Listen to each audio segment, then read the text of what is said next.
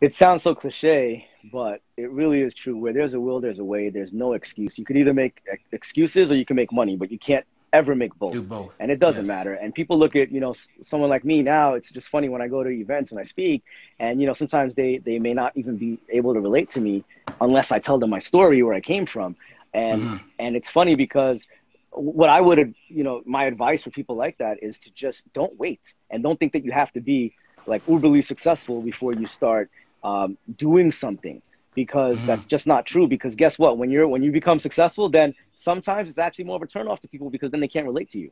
So that's what happens when I No. speak now. It's just so funny. It's like you want to get to this level where you can show the credibility, the authority, the success, and then when you get there, Yeah. people are like, "Oh, but he could do it and I can't do it." I'm like, "What? Yeah, yeah, What?" but So if only they knew. I know, no, that's a very good point. Very good point. and what they could do if they don't have the funds, like you said, let's say extra income. So you can start small, like I did. I started with Hmm. just seminars, and before that, I started with a book.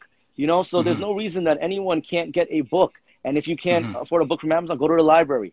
But here's one thing that I realized with the majority, not all, but the majority of successful people that teach and really have this burning desire to really transform people's lives, even when they charge, because they know their value, they charge a high amount.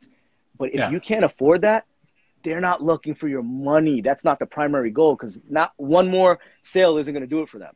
But what No, they're looking for is someone with a drive, with a fire, with a passion, with a the burning passion. desire. You Hmm. present that to them and let them see it. You might get no. How many times did Les Brown get no before he got hired at that radio?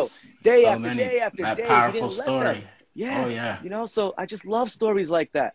And Hmm. so just don't give up and try. You see a mentor or a speaker or a coach flying into your area to do something. Go back to the old school things like, hey, let me give you a ride. Let me pick you up. Let me get Hmm. you coffee. How do you like your coffee? How about that? Hmm. And just have a 5-minute conversation with them. Once they see that you're in their face and you're doing it in a respectable manner, and Yeah, don't be creeped 100%. out by it. But there's so many ways. Get creative, start brainstorming, and you'll get there. People can't say no. And one might say no, the next one might not. And maybe 10 say no.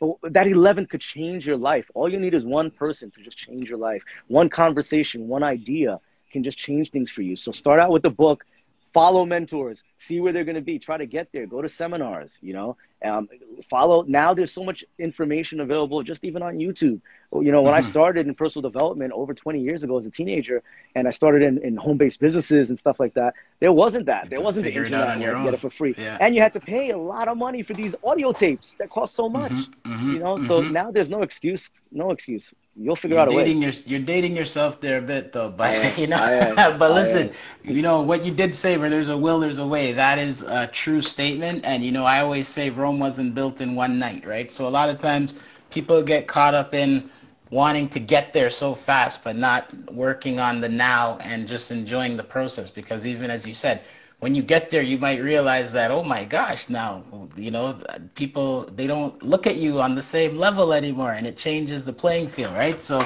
enjoy the now.